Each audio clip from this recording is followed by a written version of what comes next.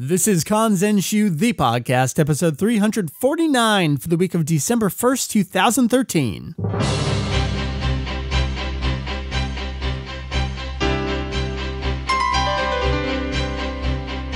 What up, AOs? Welcome to Kanzenshuu. Oh, the podcast. That's right, an extension of the all-encompassing Dragon Ball fan site. Kanzenshuu.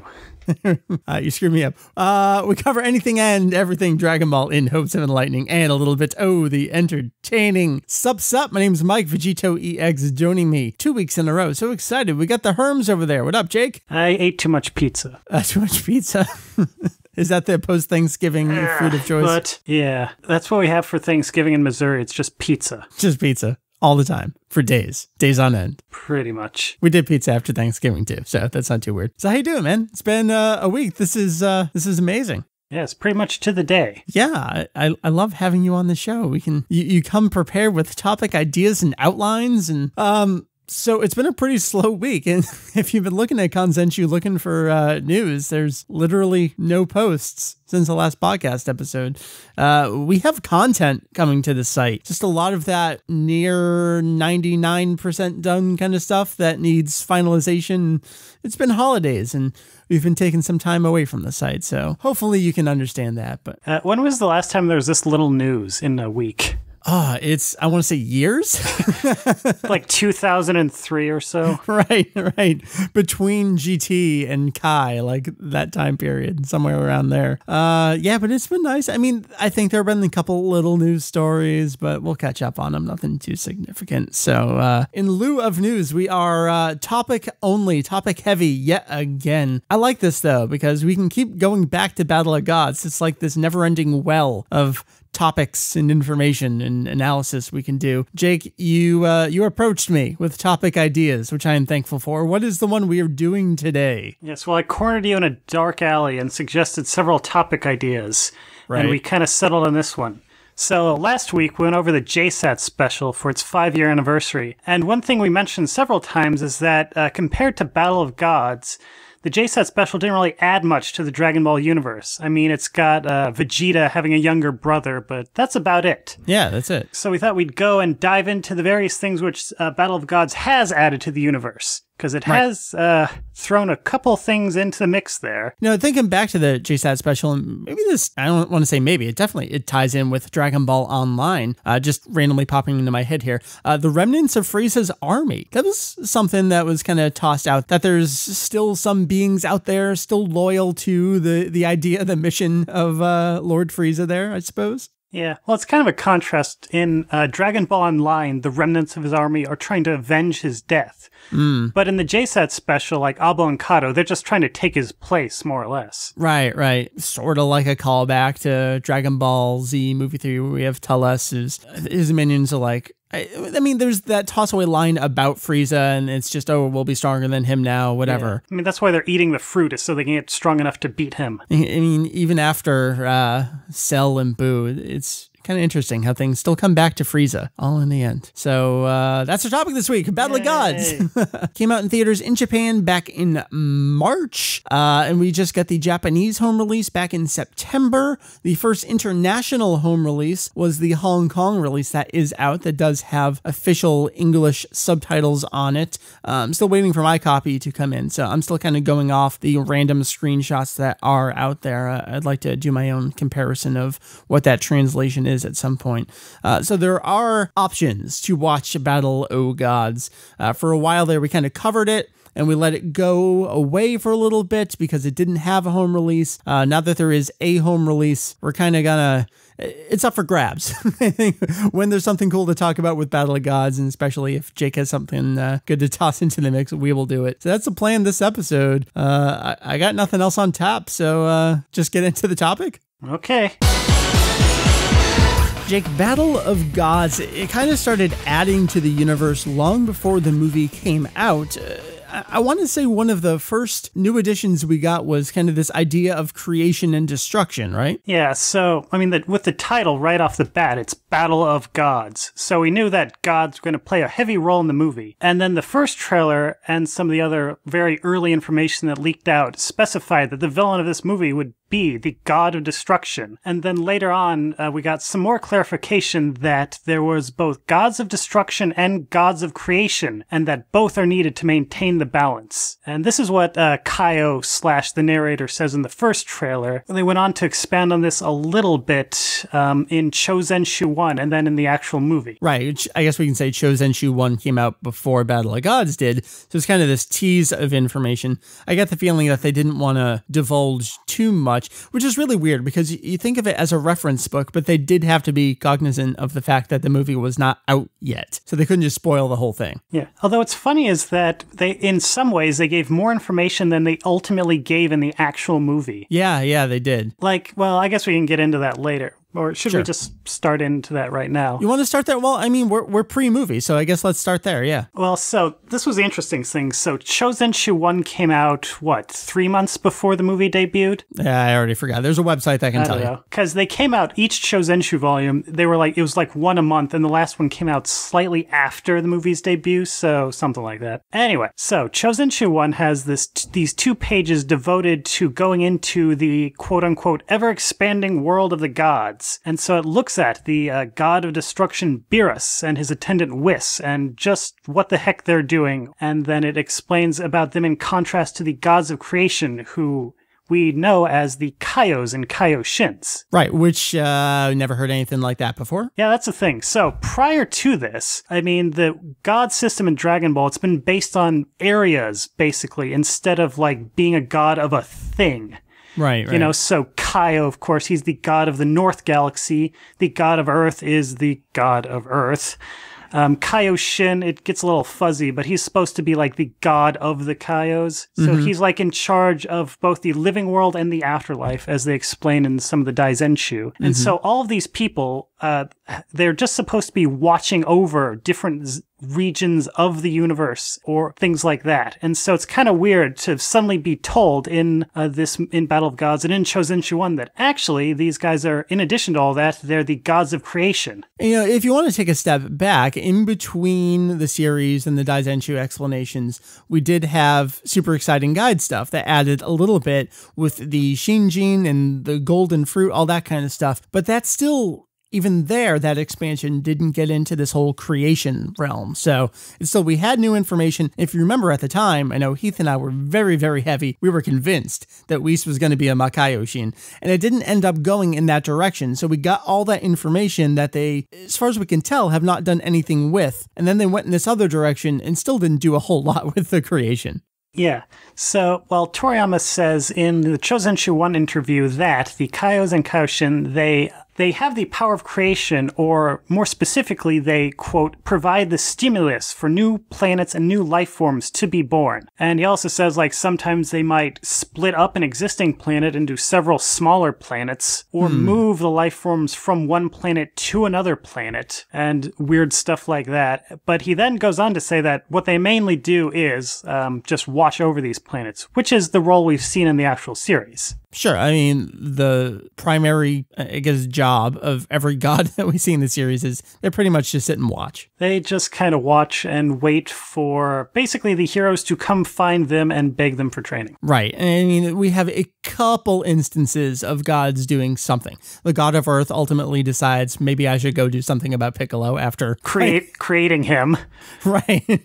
After a lot of battles have gone on. We had the Kaioshin that we know in the series come down and get involved somewhat with helping to attempt to prevent the resurrection of Majin Buu, but overall they just kind of hang out and looking crystal balls. Yeah, because Toriyama does say again in Kanzenshuu 1 that all these gods, they maintain a neutral standpoint, so they only get involved if a crisis threatens to disrupt the balance. Or threaten them. Yeah, well, both. Right. They probably view that as the same thing, really. Sure. Okay. But so there's this word again. They keep saying balance this, balance that. Yeah. And so that's the important thing. To balance out the gods of creation, we've got the gods of destruction. And so basically the system we have here, as explained in Kanzenshuu 1, is that the gods of destruction exist as a kind of checkpoint on planetary overpopulation. So over in one corner, we've got Kaioshin just making planets willy-nilly. And then in order to keep the universe from getting too crowded, we've got that, well, in our 7th universe, we've got Beerus blowing up planets every now and then just to keep things from getting out of hand. And maybe this is jumping a little bit ahead in our outline here, but I think it kind of ties in. Beerus was planning on destroying the Saiyans. I mean, he's got this idea of, all right, I'm going to take care of this race over here. Toriyama clarifies that the gods of destruction, they don't take orders from the gods of creation. So as we see this pretty clearly in the movie, that Kaioshin doesn't order Beerus around. He just does whatever the heck he wants.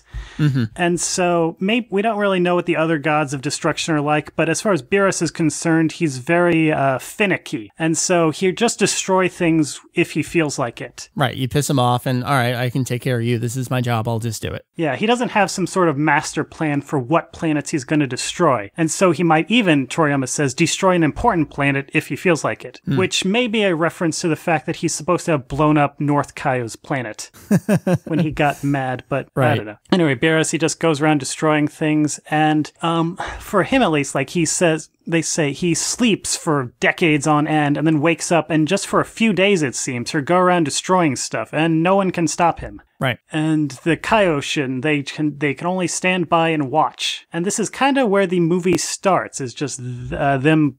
The Kaioshin is talking with North Kaio about Beerus waking up, and Goku wants to know what's happening, and the rest is history. That takes us to the movie, I guess. Where do you want to go from here? Do you want to talk about some of the new stuff we learn in the movie, or is there more about Beerus and Whis that we can get into? Well, I guess first thing I want to point out is that in the movie, they actually, Kaio, he takes Goku aside, they drive around his planet, and he explains, he gives a kind of brief rundown about this. But the important thing is he says that they need both the gods of destruction and creation to maintain balance, but he doesn't actually give the reason why we need destruction, which, as I said, in Kanzenshuu 1, it's kind of to prevent overpopulation, more or less. Mm-hmm. You can't keep too many planets, like, gotta keep them in check. And so, but he doesn't say this in the movie, he just says, we need them to maintain balance. He doesn't say why. Why? Okay. And it's a little weird, like, maybe it got cut.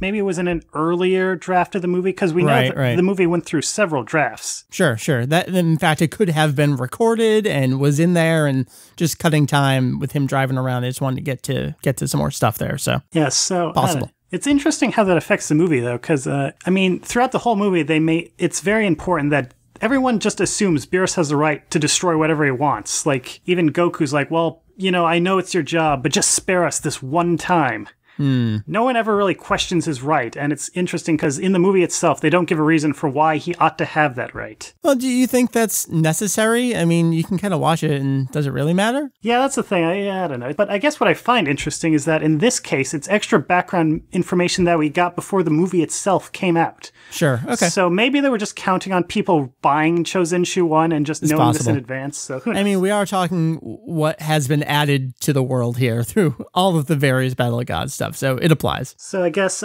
now moving on from gods of destruction in general to Beerus in particular. So not to get too ahead of ourselves, but Beerus is the god of destruction for the 7th universe. Yeah, I mean, we learned this pretty much at the very end of the movie, but to set the stage for everything else, it's important. Tosses that in there. But so the 7th universe is essentially just where Dragon Ball is set. Right. Everything we've seen up into this point is within the confines of the 7th universe. Well, here's a question, and you probably can't answer it. Yeah. But what about alternate timelines? Are those a different universe, or are those alternate timelines of the 7th universe within the 7th universe? Well, to the extent that Kanzenshuu 4 clarifies this at all, it seems like they'd just be alternate timelines for the 7th universe. Just within it, contained within it. Yeah. Like the 8th universe would have its own alternate timelines. Presumably, if they've got time machines over there. Well, right, okay. So, well, like with the timelines we see in the series, there's different Earths. There's the Earth where, quote-unquote, Future Trunks comes from,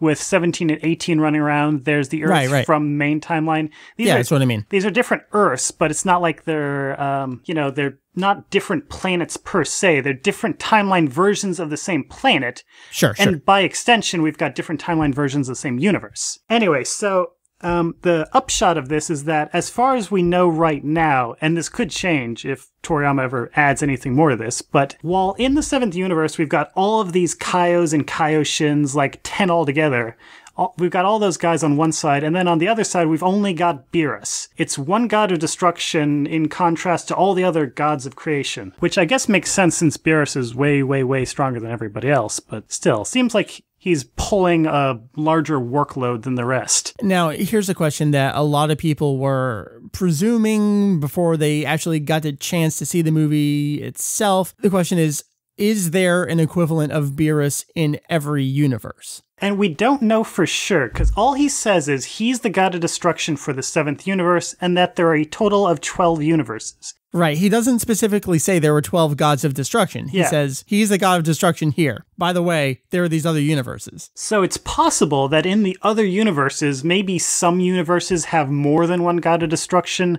Maybe some don't have any for whatever reason. So we don't know if the grand total comes out to 12. Might be more, might be less, but I don't know, it's probably safe to assume it's 12, but we don't want to jump to conclusions. And so with Beerus, he's assisted by Whis, who's he described as his attendant. And he's called this in the movie, he's listed as this in the god hierarchy charts that they have in Kanzenshuu 1 and 4.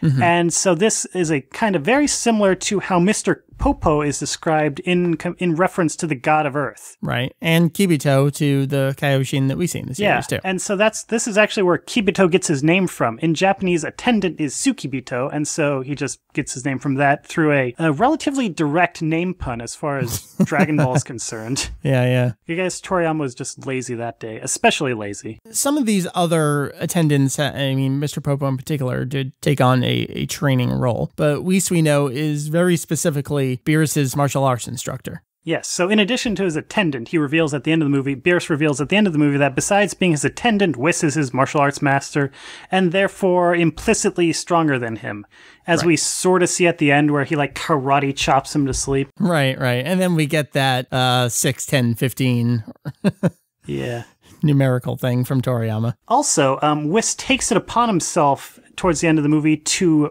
recruit Goku. He asks Goku, like, once Beerus dies, would you like to come and be the new god of destruction? Well, that's interesting because is Beerus going to die soon? I mean, is Goku going to live forever? We don't think so. I mean, I don't know. Beerus is looking kind of old, but I don't know. I suppose. Weird. Maybe ties into GT where Goku is apparently immortal, but who knows? Sure. Anyway, so it's interesting, though, because this implies that Whis just kind of sticks around for different generations of gods of destruction for the 7th universe. Now, here's something I totally don't remember. Was Mr. Popo the attendant to a former god of Earth? Yeah, he was. Goku says, I think it's the Saiyan arc, he reveals that Popo was actually the attendant to the god of Earth before the current god of Earth. Okay, I thought so, yeah. And then also the god before that, and he kind of trails off. Gotcha. So Whis is playing a similar role here. Yeah, so it's kind of interesting also that the gods of destruction are apparently just recruited from the regular inhabitants of the universe. I mean, that's not too different. Our god of Earth is a Namekian. Well, yeah, it's it seems directly equivalent to the system they've got set up with the gods of each planet. We're told in the series, a lot of people have trouble with this idea. They think, well, if they're God, they have to be born God or something like that. But in Dragon Ball, it's usually pretty much just a job. And so, like on each planet, they go into this a little more in detail in Daizenshu 7 and then later Chozenshu 4.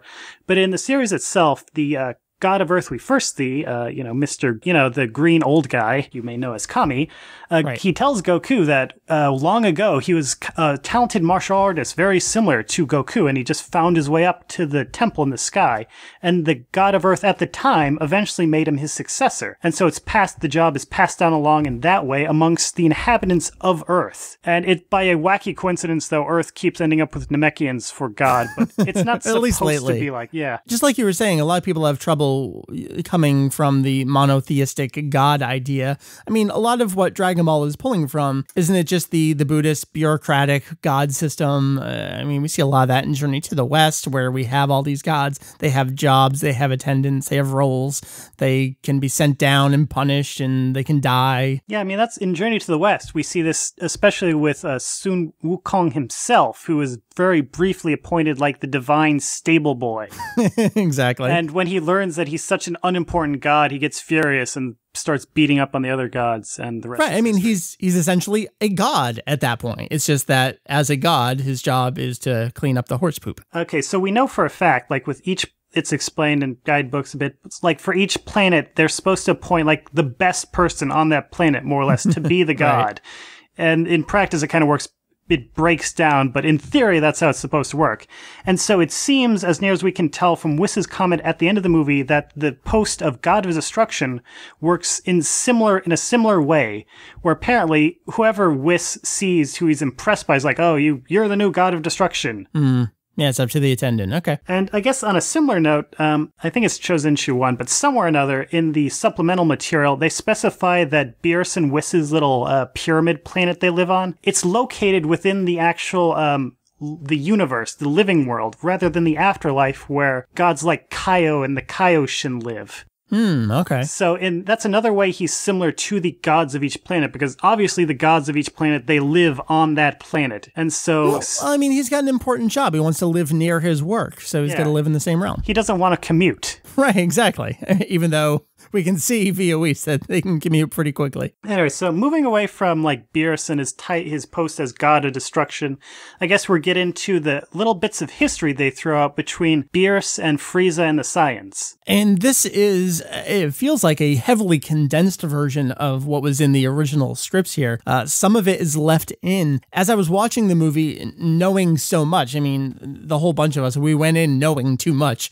to Battle of Gods. It was very different from, I think, some of the more casual viewers. And I don't mean that in a pejorative way. It was just very different for us. Watching it, I felt knowing that I was only getting kind of half the story here with Frieza and King Vegeta, all that stuff. Did you feel the same way? A little bit, although I guess you're referring to the original idea for Beerus to have infected the Saiyans with evil and stuff like that. Yeah, exactly, yeah. I mean, I am really glad they didn't go with that idea, but at the same time, I just think that'd be a terrible idea. But at the same time, it does feel a little like the stuff we got is a little just there for the sake of being there. Yeah, just reminiscent of these earlier ideas, and well, let's tie it in, sorta, I guess. I mean, that opening scene where Beerus, he wakes up and then Whis kind of gives him the rundown of Frieza What's and happened? Goku. Yeah. I mean, it feels like just a way of summarizing the series for anyone who maybe isn't too familiar with Dragon Ball. Oh, totally. It was very obvious exposition to get you up to speed. I mean, that's Dragon Ball in like 1 minute. It's like, here's Goku, he turns Super Saiyan, he beats Frieza, blah, blah, blah. Here we go. They all live on Earth now. They're a happy family, more or less. But okay, so let's get to some of this stuff. So instead of infecting the Saiyans, well, he visits them. Yeah, so it seems to be a habit established in comments like this, that Beerus will just kind of drop in on places and more or less have people keep him entertained in exchange for not blowing the place up. Yeah. Is it that he was planning on blowing it up, and if they entertain him, maybe he won't? It almost feels like, you even said yourself, he doesn't really have a grand plan. He just kind of makes these decisions. Yeah, so they don't entirely explain it in the movie, but when Vegeta first sees Beerus, he remembers suddenly that they've met before. Yeah. So we see in flashback that when Vegeta was a little boy, Beerus came to the planet, and King Vegeta had to give him food, and Beerus use him as like a stepping stool or something like that? And so this left a slightly traumatic memory for little Prince Vegeta. Right. And then, and we get that flashback. It's never quite explained what went on there. It's just, we see it, but it's not explained in dialogue. Yep. But so earlier though, at the start of the movie, Beerus, once he wakes up, he asks Whis if Frieza destroyed planet Vegeta. And Whis is like, yeah, it's gone now. And so Beerus he explains that, the Saiyans were really bad guys, so he thought he'd destroy them. But planet Vegeta was so far away that he decided to just have Frieza do it instead. And then he says like, but Frieza's a bad guy too, so I think this time I'll go destroy Frieza. Yeah, that's the crucial thing I want to pull out there, is because we're setting it up, this whole movie, that Beerus is the villain. But we've had a lot of discussions about this. Is he a villain if he's just doing his job? So here Beerus is talking about, well, these guys are bad, so I'm going to go destroy them. So is he a good guy because he wants to do that? Or is he just selecting them, trying to be neutral about it? It's tough to pin him down there. Yeah, I mean, maybe by bad, he just means he doesn't like them. Yeah, sure. Anyway, so he says that since the planet was so far away, he had Frieza destroyed instead, which is a little strange because we see later on that he has been to planet Vegeta. Mm-hmm. But maybe that's when he learned it was so far away he didn't want to go back. Yeah, that's true. Right. But they seem to be able to get anywhere they want in like 10 minutes flat. So, right. I don't know. Maybe Whis was, off doing something else at the moment, and he would have had to have traveled himself. We don't know. I mean, I guess the point is he's really lazy. Yeah. That's just the cat there. He's an omnipotent Garfield, basically. That's right. Anyway, so he says that he had Frieza do it instead, which is interesting because it kind of implies that the reason Frieza destroyed planet Vegeta was not, as we were previously told, because he was afraid of the Super Saiyans or afraid of all the Saiyans teaming up against him or stuff like that, but rather just because Beerus asked him to. Well, that's the question here. Is it that Beerus knew Frieza and asked him to destroy it, or was it that Beerus knew that Frieza would destroy it and so just happened to let him destroy it? Yeah, I mean, it's open to interpretation, and certainly it would save a lot of plot holes if we just assumed he knew Frieza was going to destroy it on his own. Yeah, that's how I kind of interpreted it, but, because I want to be clear here. I mean, otherwise, the entire plot of, like, the Namek storyline is, retconned, which is kind of inconvenient. Right. We don't want to get too deep. Toriyama doesn't want to get too deep in there. There was a recent thing that Julian translated I'll be putting up, but someone asked Toriyama a question about something, and he goes, maybe it's better off that I don't answer that so I don't get myself in trouble here. I love that man. It's great. Sometimes he knows that, maybe I should just stop. All right, so we've learned that there are these gods of creation. There are at least one god of destruction. This god of destruction has met the Saiyans before and may or may not have been involved with the destruction of this race. So now we're kind of turning things over to what you think is the main point of the movie, and that's Super Saiyan gods, the other god in the title, Kami to Kami, God and God. This is a lot more added to the Dragon Ball universe here. Yeah, so Beerus wakes up and he says that in his dream he was fighting a thing called Super Saiyan God. And it takes him a while to remember the full details, but once he hears from Whis that that Frieza has been defeated by a Saiyan, he decides, here, go to Earth and, here, check out the remaining Saiyans and see if they know anything about Super Saiyan God. And of course, they all know about regular Super Saiyan, but nobody's heard of Super Saiyan God. Not even Vegeta or Kai or any of the people who usually know what's up. And so eventually, they just get Shenlong to answer for them, which is odd, I guess. Well, I guess Shenlong, he's supposed to grant wishes, so whatever you ask him, he'd have to magically know the answer to. I suppose the wish would be in that case. But, I mean, we see Shenlong kind of deferring to the might that is Beerus there. Shenlong kind of exists outside this god hierarchy, but he's kind of tossed in at the same time because he's this godly creation, I suppose. He's like God's sock puppet. Yeah. Who happens to know everything. Yeah. He is called the God of the Dragons in the first chapter and then never again. But Who knows how that's supposed to work? Because we don't even see other dragons. We've just got him. Well, Jake, Purunga is the god of love. That's true. All right, moving on. Okay, so when asked, Shenlong divulges the whole story behind Super Saiyan God. And so he says that long ago on planet Vegeta, the few righteous Saiyans accidentally created an artificial god called Super Saiyan God. So this thing, it was the god of the Saiyans, and it tried to defeat the evil Saiyans who made up most of the planet's population. But because the Super Saiyan God transformation had a time limit, this previous Super Saiyan God, he transformed back before he could get the job done, and then he was defeated. Pretty similar to Gotenks overall.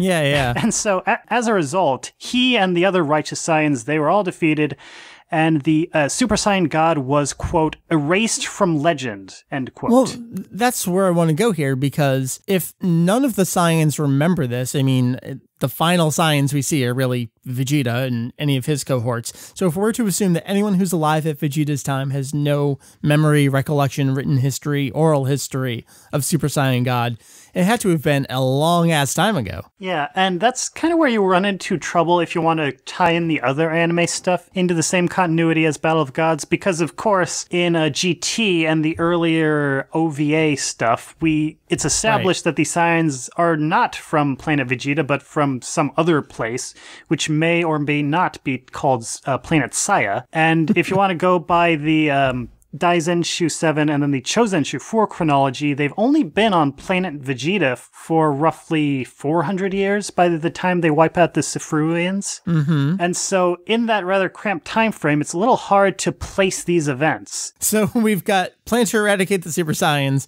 GT, Episode of Bardock, Battle of Gods, all fighting for what was the original history of the Saiyans here, where, when, how. But still, if you just want to ignore all the Saiyans stuff and the Saiyans coming from other planets, then I guess it's pretty easy to say that, yeah, this could be billions, thousands, millions, who knows, how many years in the past on planet Vegeta that they created this Super Saiyan God. Right. I mean, like Jocko does not specifically contradict anything by the actual pencil of Toriyama himself in the manga. Battle of Gods, other than, I mean, we talked about a couple little contradictions, mostly just ages of, just Bulma more than anything else, does not necessarily contradict anything by the pencil of Toriyama in the manga itself. But the other interesting thing is that they say, Shenlong says that the Super Saiyan God was erased from legend, which almost makes it seem like rather than being the legendary Super Saiyan, it's the exact opposite of legendary. Right. Nobody's heard of it.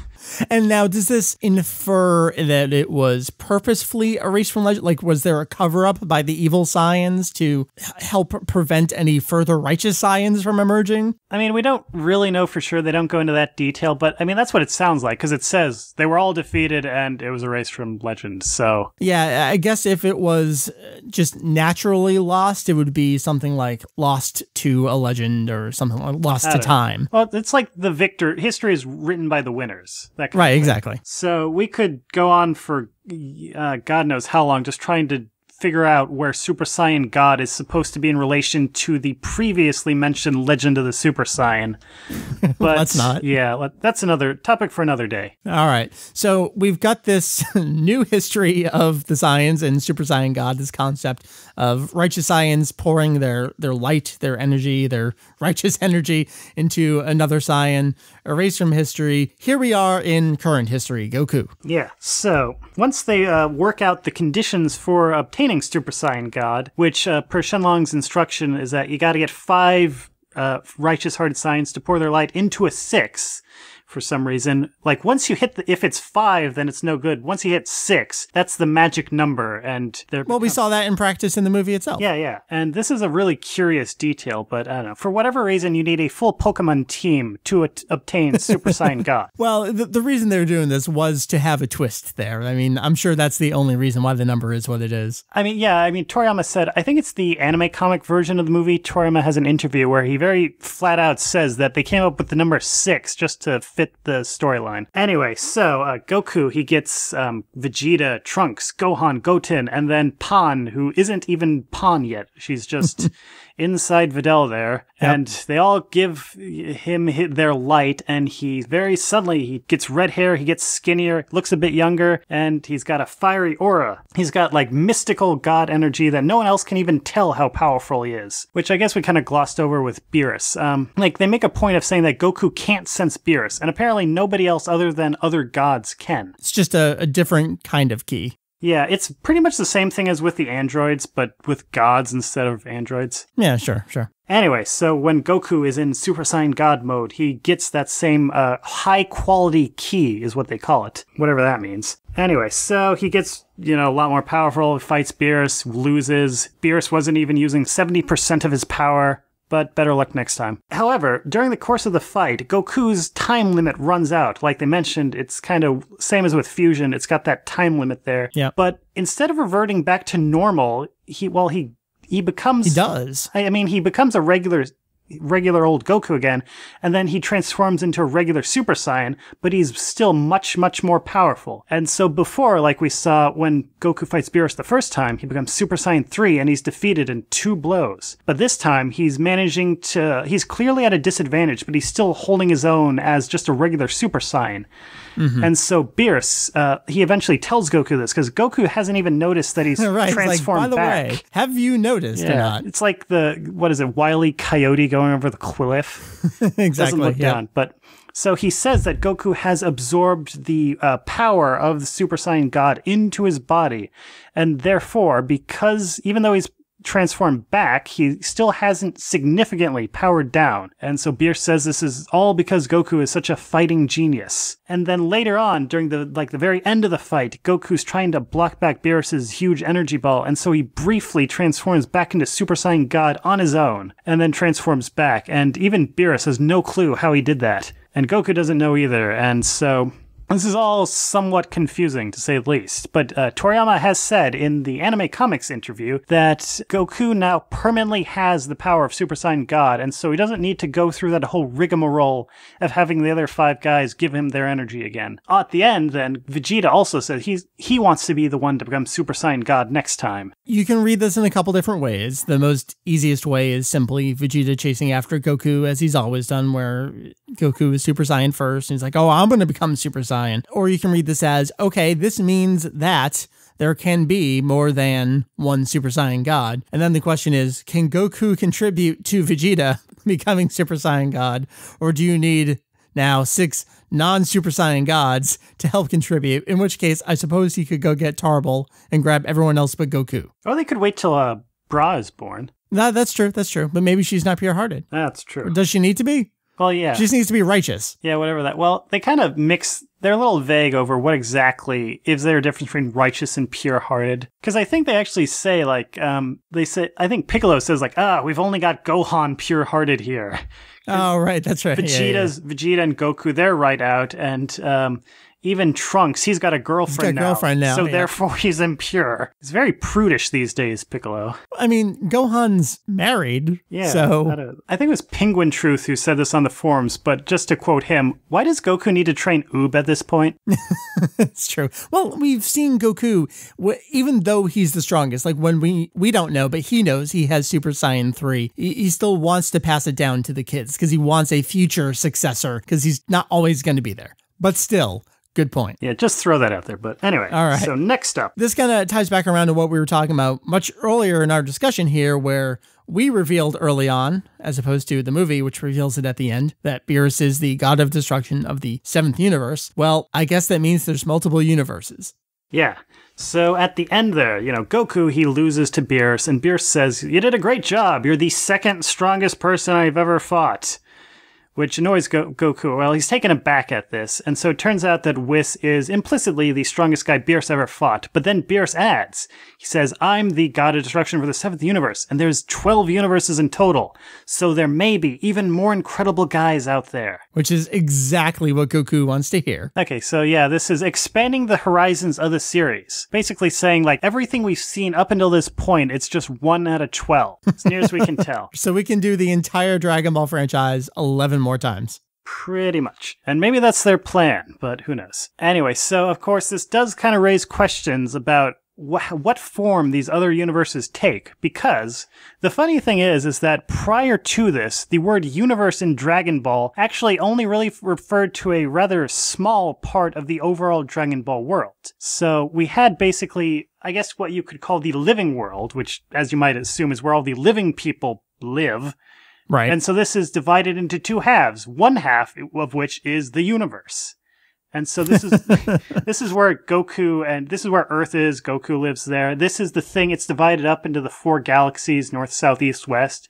And then opposite all that stuff, like on the flip side of a coin, is the demon world, where Dabra hangs out. Right. And then these 2 parts together, they make up the living world, and opposite them is the afterlife, where all the dead people don't live. Right, and the afterlife is for both the living realm and the demon realm, right? As we see when Dabra dies and he goes to the afterlife. And it turns out that the demon world is similar to hell, which is why Enma's like, well, I'm not going to send him to hell because he'd like it there. I'm going to send him to heaven. And so they're similar places, hell and the demon world, but one of them is in the living world, and then one of them is in the afterlife. And so it's kind of confusing, but there you go.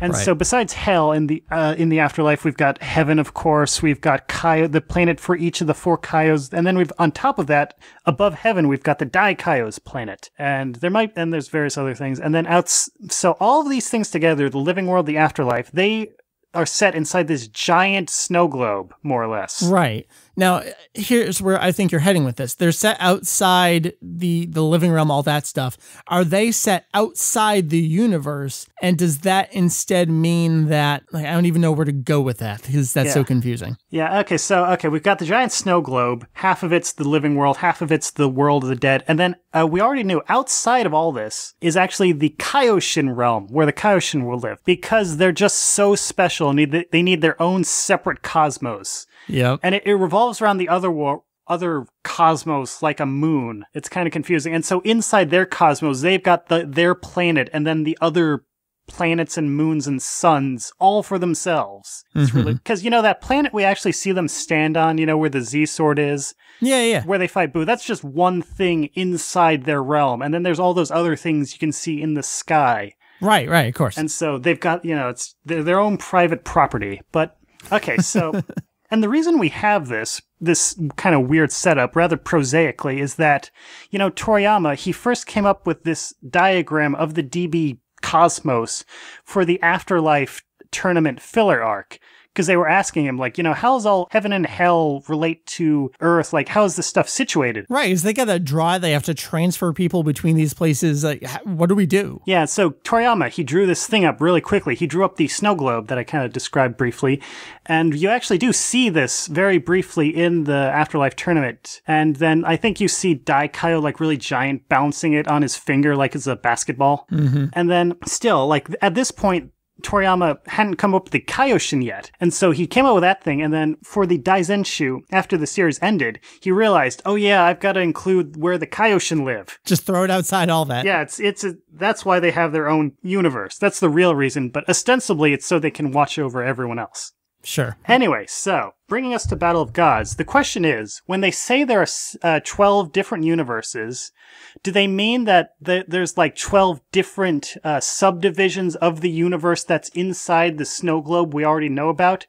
Or are there 11 other snow globes with their own like other sets of gods? And so it's still not 100% clear, not as much as I'd like, from Chosenshuu 4, but basically Chosenshuu 4 makes it seem like there's 11 other snow globes. Well, okay, so Chosenshuu 4, it's an updated version of Daizenshuu 7, and so it's got an updated version of the section at the beginning of Daizenshuu 7 that kind of goes over everything I just tried to explain, where it's like, heaven's here, earth is here, blah, blah, blah. And so it mentions that all of this stuff makes up a giant sphere. And then it says that this sphere is the 7th of 12. Okay. And I probably should have written down the exact quote, but... No, that's all right. Yeah, enough. That's the takeaway is that it sounds like there's 12 other spheres. That's a pretty heavy implication there. I mean, I would have really liked Toriyama to draw like the 12 of them in like some kind of configuration or something, but maybe next time. Anyway, so there we go. And so I guess I should emphasize. Okay, so as soon as word got out that the movie said there were more than one universes, a lot of fans kind of naturally tied this into the setup they have in the fan comic Dragon Ball Multiverse. Right. Which is more of we were talking about earlier, it's more of a parallel timeline kind of different universes. Like the setup of DB Multiverse is that there's a big tournament going on between different kind of alternate universes of Dragon Ball.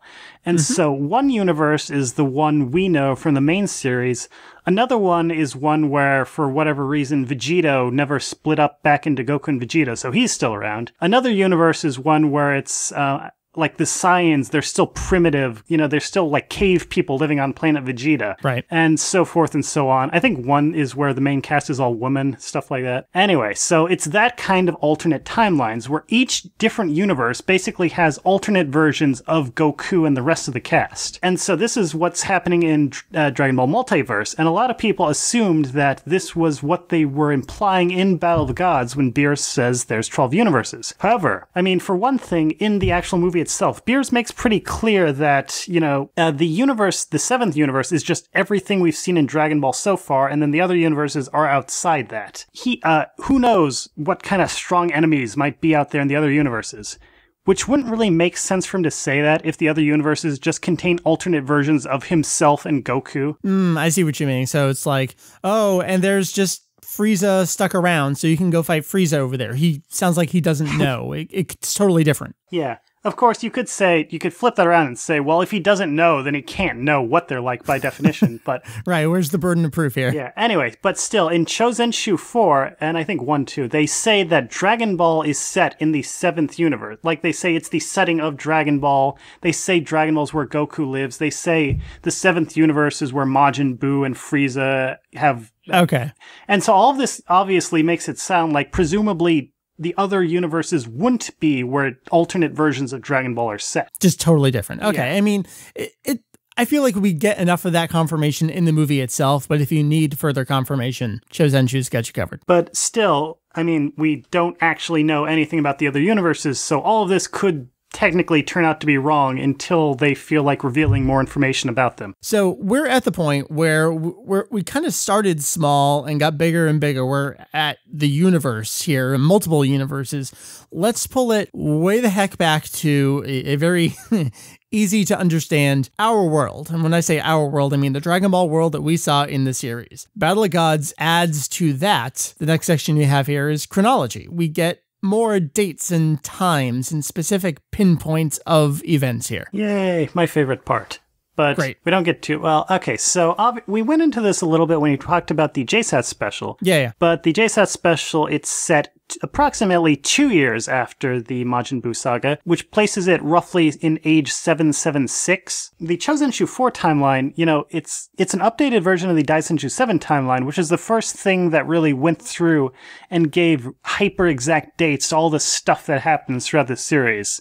Yeah. Like saying, oh, Raditz arrives on October 31st, age 761, which is a great trivia question. But so Kanzenshuu 4, it takes that timeline and just adds in stuff from GT, from the JSAT special, Battle of Gods, some other stuff. And so it gives the date of Battle of Gods as age 778. So 4 years after the Buu saga, about 2 years after the JSAT special, 1 year more or less before Pan is born, and then 6 years before the end of the manga with Goku meeting Oob. I mean, it's fairly logical enough because we know, obviously, Pan is 4, she's said to be 4 at the end of the series. And then based on her birth date, her birth year given in the guidebooks, she's technically 4 going on 5. And so going off of that, she should turn 5 years old at some later point in that same year. Yeah. Anyway, so obviously if she's conceived by the time Battle of the Gods takes place, then Battle of the Gods must be less than 9 months before her birth,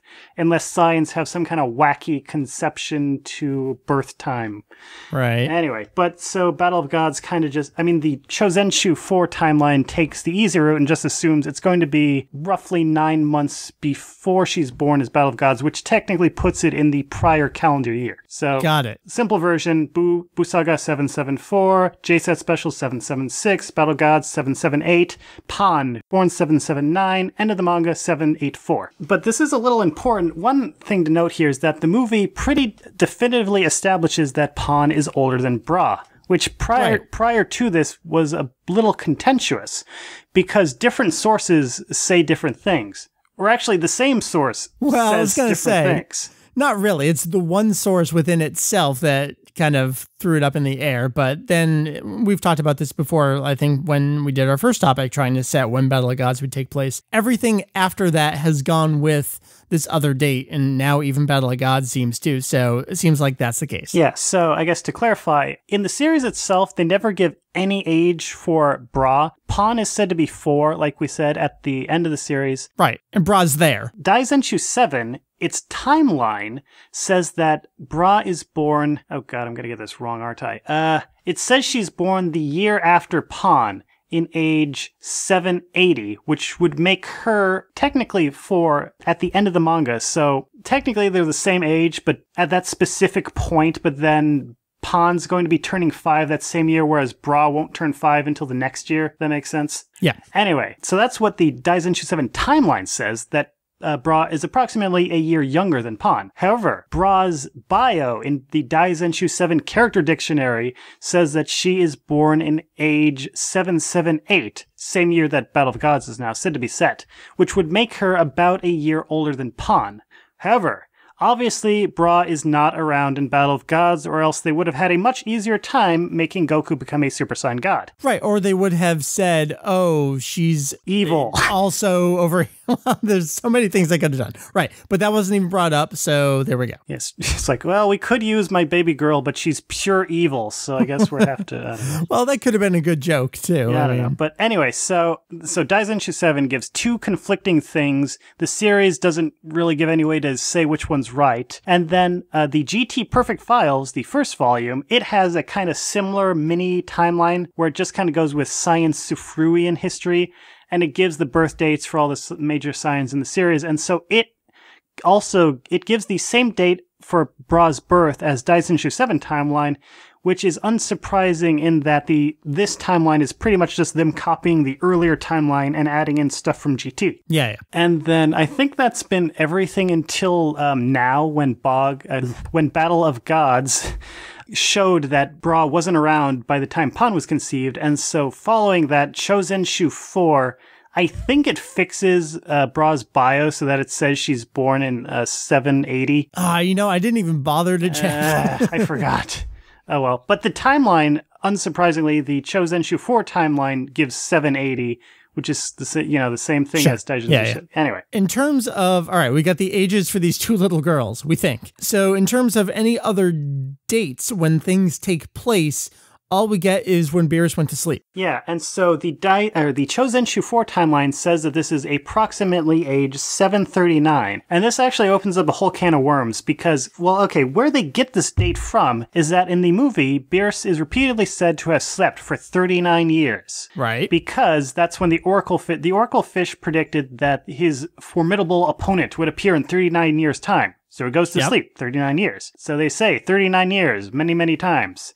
So logically enough, Kanzenshuu 4 timeline places him going to sleep 39 years before they set Battle of the Gods taking place. 78 minus 39 gets you 39. However, the problem here is that, as we mentioned earlier, when Beerus wakes up, he asks Whis if Frieza destroyed planet Vegeta while he was sleeping, and Whis says yes. So they say the destruction of planet Vegeta occurred during Beerus' nap, which Kanzenshuu 4 says began in age 739. However, here we go.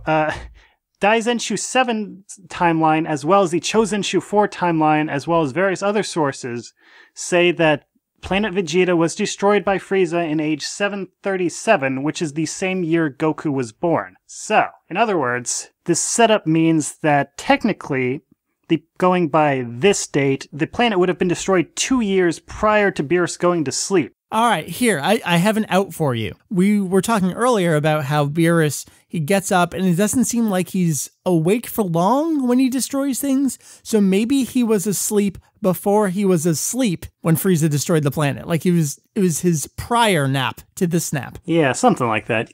I mean, he doesn't seem to be that organized. No. But the other thing to add, though, is the idea that we could say that maybe Planet Vegeta was destroyed several years after Goku was born, which obviously this goes directly against the Bardock special, which shows those events occurring more or less in the same week. However, it doesn't directly contradict anything in the manga itself. Not really. And if you want to take things over to Jocko again, the one shot we do have of Goku post, I guess, Vegeta destruction, he seems to be a little older. Yeah, he seems like, I don't know, maybe at least a year old, but maybe Saiyans are different that way for all we know. Right. So, still, like when Raditz comes and explains to Goku the whole thing about the Saiyans and their planet, nothing he says specifies when the planet was destroyed.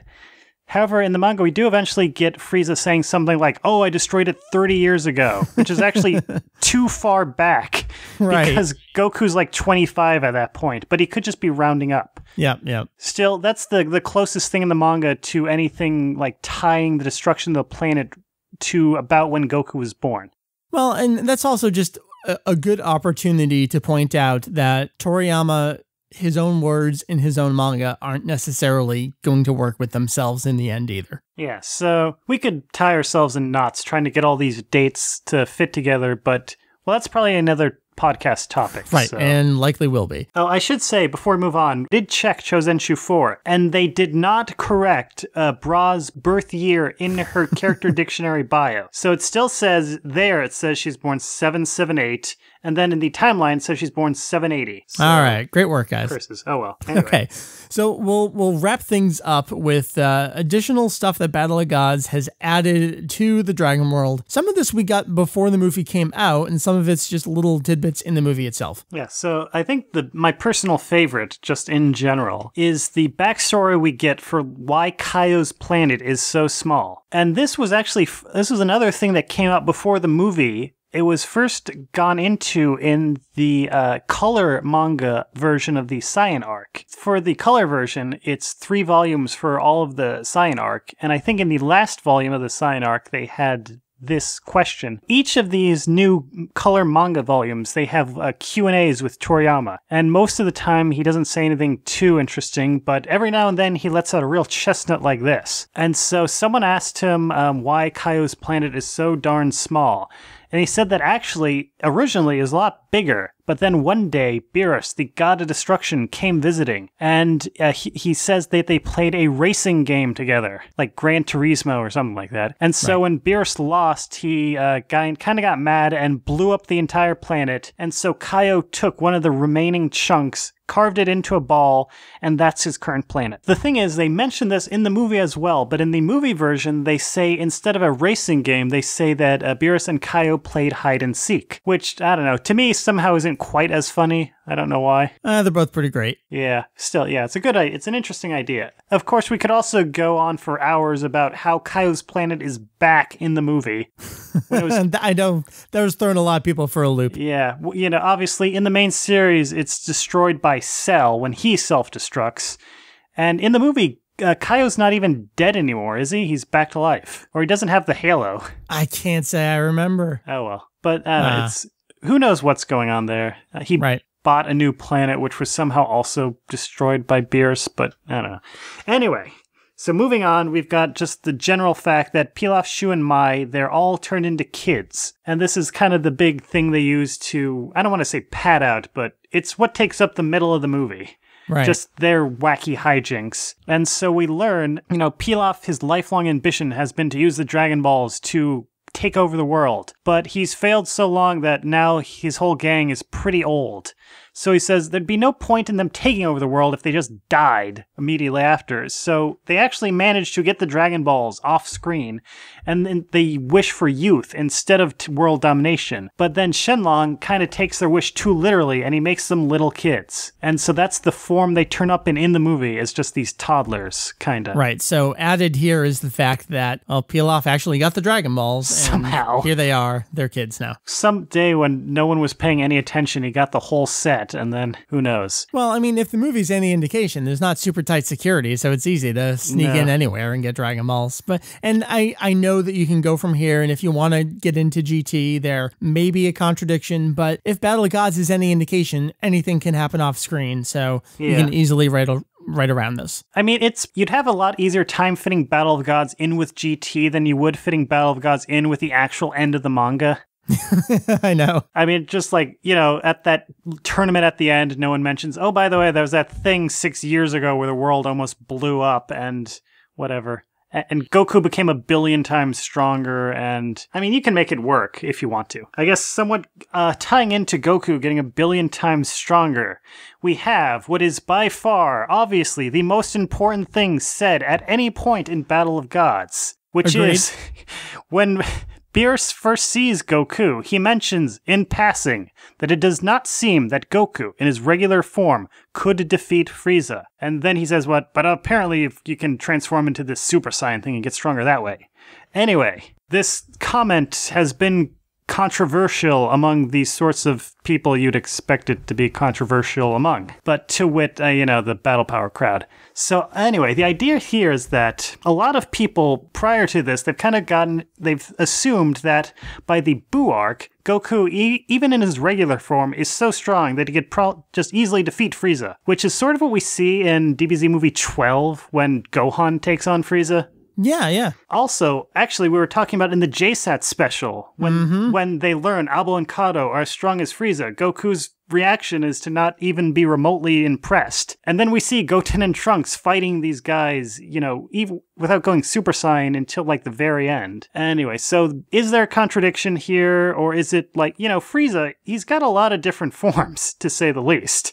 There's a lot of different... Someone could be stronger than Frieza in one form and weaker than him in another, and, who knows what form they're talking about at any given time. And also, in the movie, Goku is kind of just standing there, so it's not like Beerus necessarily knows everything he's capable of without becoming Super Saiyan. So do you think there's a problem here? Well, I don't know. I don't really.